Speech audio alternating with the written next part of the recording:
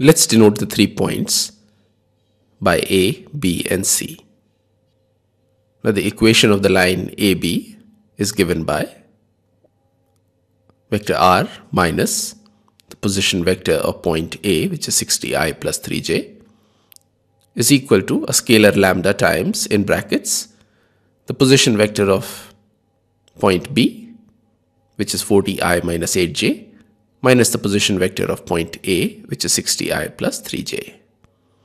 The right hand side simplifies to lambda times, in brackets, minus 20i minus 11j.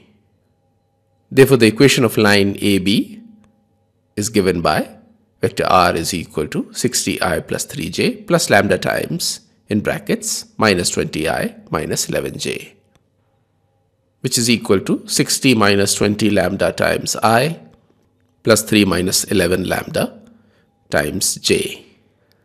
Let's call this equation 1.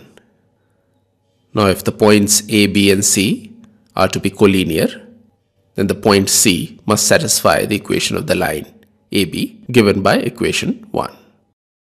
Therefore, substituting the position vector of point C in equation 1 in place of r, we get AI minus 52j is equal to 60 minus 20 lambda times I plus 3 minus 11 lambda times j.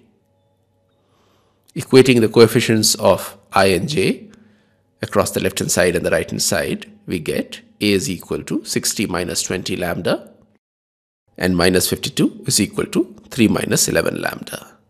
Using the second equation, we get 11 lambda is equal to 55 or lambda is equal to 5.